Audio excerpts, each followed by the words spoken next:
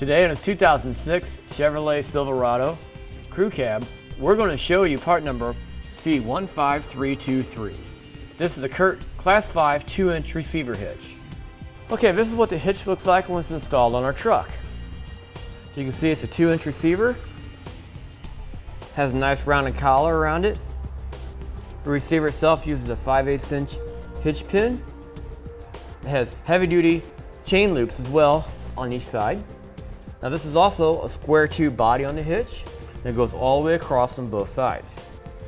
There's about a 2 3/4 inch gap between the hitch and the bottom of the bumper as well. Now the tongue weight, which is the weight pulling down on the truck, will be 2,400 pounds. That's the maximum load. And the gross trailer weight will be 16,000 pounds.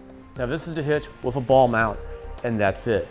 Now if you add a separate weight distribution system to the hitch, the new rating of the hitch will be 17,000 pounds, and the tongue weight will still stay the same. And of course, you always want to make sure that your truck can handle this certain weight as well. So always check your owner's manual before you pull the maximum weight.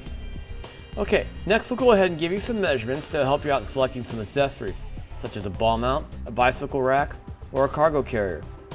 From top of the receiver opening down to the ground will be about 14.5 inches. Now our truck does have a load of tools in the back, so your measurement may vary. Now from the center of a hitch pin hole to the outside edge of the bumper will be about 2.5 inches. All right, now I'll go ahead and show you how the hitch is installed. All right, now to begin our install of the hitch, we'll go ahead and remove 2 pre-existing bolts at the end of the frame. There's one located here. This is the passenger side, and there's also the same one over on the driver's side. We'll use a 21mm socket to remove them.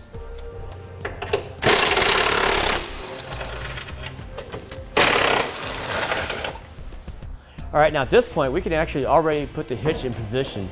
We're going to reuse the existing hardware, and with an extra set of hands, we'll go ahead and hold it up and reinstall the hardware.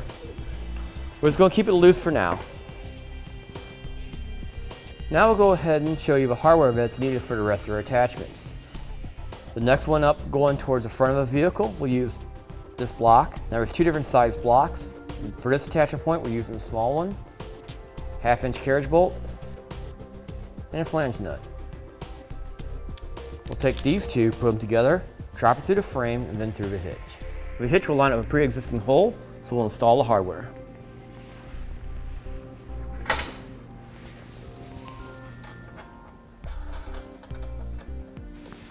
That was our passenger side.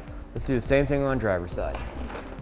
Okay, now for the next attachment point, we'll use the large block, same carriage bolt, and flange nut. All right, once again, same hardware over on the driver's side. Okay, at this point, with all the hardware loosely installed, we can go ahead and tighten down the bolts, and then we'll torque the bolts down as described in the instructions.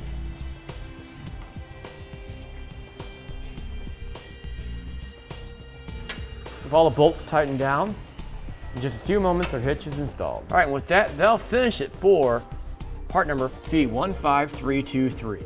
This is a CURT Class 5 2-inch receiver hitch on our 2006 Chevrolet Silverado Crew Cab.